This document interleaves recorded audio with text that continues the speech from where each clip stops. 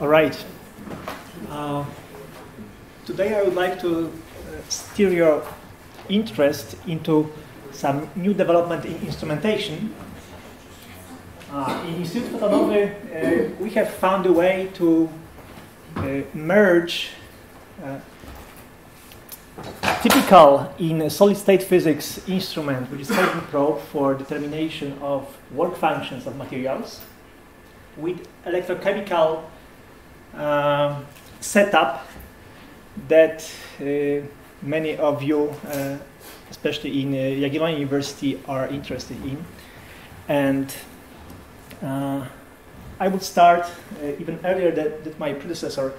I would go back to the 18th century.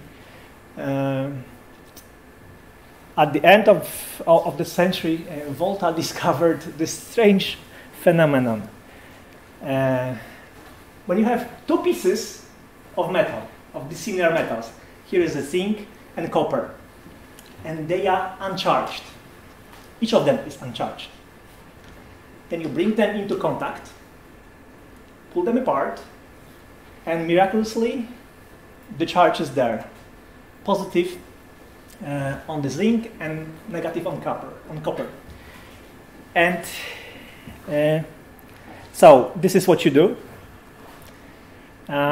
It turns out that there is electric potential out of the sudden developed between those two pieces, and this is not a small potential. It is close to 700 millivolts. And at that time, how Volta, of course, he didn't know about volts back then, because this unit was introduced like 100 years later, and he couldn't explain why this charge separation occurred. It was the advent of quantum mechanics and Dirac Fermi statistics that would let us understand the reason for this phenomenon. And for you familiar with electrochemistry and with electrochemical cells, this is not this effect when you have a electrochemical pile that generates some voltage. It is a different effect here. You have neutral metals at the beginning, no electrolyte whatsoever. You touch them and separate them, and there is a charge difference, and there is a voltage showing up. And how this phenomenon comes about, it is a pretty simple thing. If for contemporary scientists, the thing turns out to have a Fermi level or electrochemical potential which is higher up in energy scale than the one for copper. And when they have it, when the electrons have chance to move between the two solids, they would move from the higher Fermi level to the lower Fermi level. Thus, the zinc would charge positively, and copper will receive some electrons. Okay, so this is in electrical potential. It looks like this. So there's a jump at the border of the two, at the interface of the two metals. By the way, this is not that simple picture as you may think. The greatest minds of the 19th century tried to explain, try to determine where this jump happens, whether it is at the interface of the two metals, or whether it is on the interface or the surfaces between metal and the air around. Because what is so... I need to pass this. Mind-boggling about this experiment. If you try to measure this potential difference once those two bodies are connected, are in contact, then you get zero result. So this is a voltmeter. You just have one probe touching surface of the zinc and the other touching the surface of the copper piece, and it shows zero. Why? Because those two metals are already connected, so they are in equilibrium. Their Fermi levels are equalized already. And the voltmeter measures difference in Fermi levels, not in electric potentials. This might come as a surprise, because when you are taught in, when you are electronic technician or guys from classical electrostatics, it is not obvious at all, because they do not consider Fermi levels. And those are minor details that are lost due to quantum mechanics. You are not taught properly in schools that this is an important issue here. Another way you can try to do the measurement is to have those probes hovering around above the metals, but of course now the circuit is open and you get zero again. So the voltmeter is not the best tool to determine this potential difference, the CPD. By the way, the CPD is called also volta potential, and by definition, by UPAC, it is the potential just above the surface of one body with respect to the potential just above the surface of the second body. So, in order to do a measurement, you have to get rid of voltmeters, and there's another tool for that. It is called Kelvin Probe, and invented by Lord Kelvin like 150 years ago. This is an example of such instrument that we are, actually, this is our product.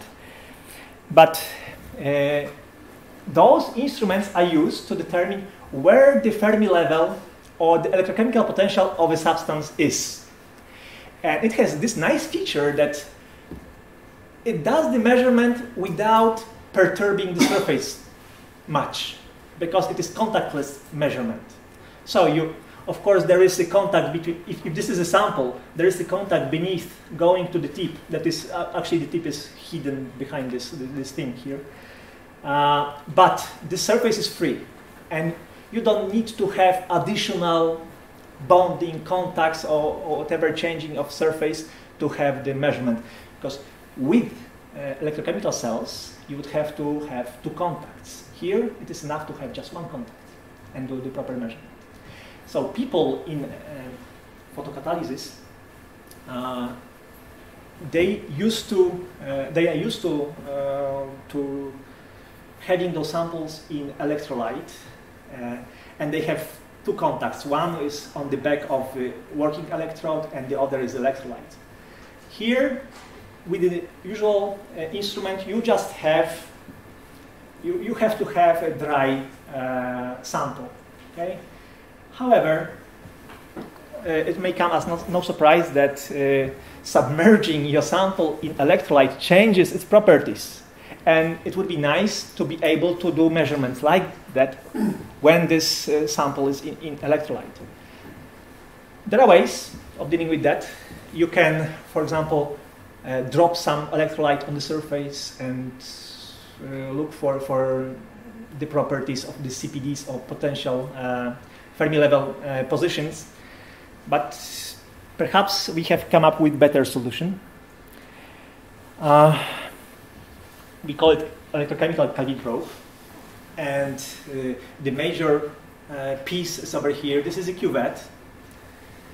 It has a reference electrode going from the side, and you put your sample on the top of this container where you can pour some electrolyte. You may see that this is an obvious solution, but I tell you it's not.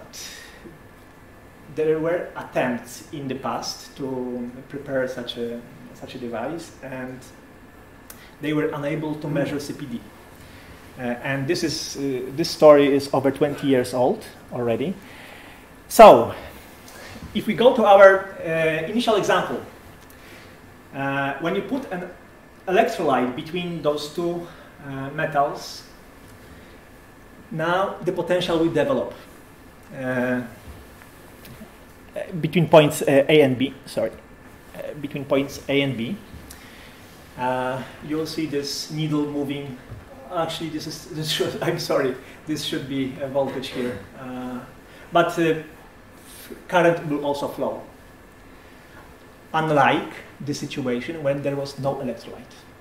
When there was no electrolyte, no current will flow between points A and B. Here, you may have a chemical reaction that supports Fermi level difference between the two metals. And this is why, so you have electrochemical cell. Thus,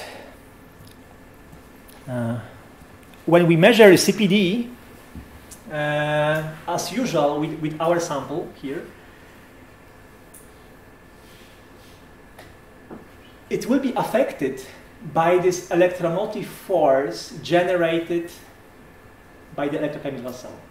So you can also investigate, because of that, you can investigate that force. You can change the properties of your electrolyte, for example. Or you can attack the problem with temperature and other things. So this is not just a CPD measurement. As I mentioned before, such systems have been developed over 20 years ago, but they have been of different design, and they would aim at surface photovoltage. For those of you that may not be familiar with the term, it is every solid that has a free surface or the interface between the bulk of the solid and the vacuum or the air developed special surface states at its surface. And in case of semiconductors, those are very special regions. They are called space charged regions, and they are the reason why, for example, TiO2 is sensitive to light, or why semiconductors are sensitive to light while metals are not. And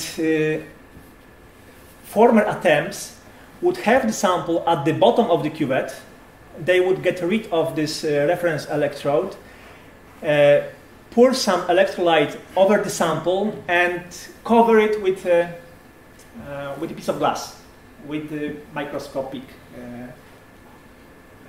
window. And this was a good design just for surface photovoltage measurements. However, it was a disaster for CPD. They would not be able to measure CPD. All right. So thank you very much.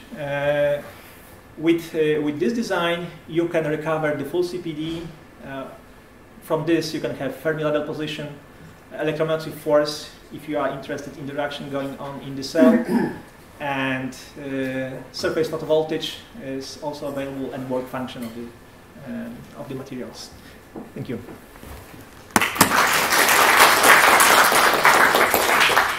Yeah, so thank you very much for a nice presentation of some of the kinds of instruments. Any questions? Well, I have a question.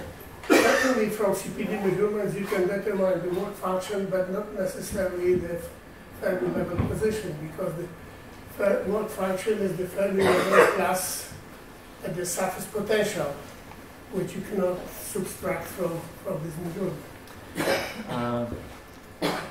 All right. There are like 180 definitions of work functions. And one of them is the difference between work function and CPD. This is one of them. And CPD is the difference between the work function of the reference electrode and your cell. This is one. CPD definition. No, the work function it's not true. It's incorrect. This is the contact potential difference definition. Agreed in the community. You have it backwards. Well,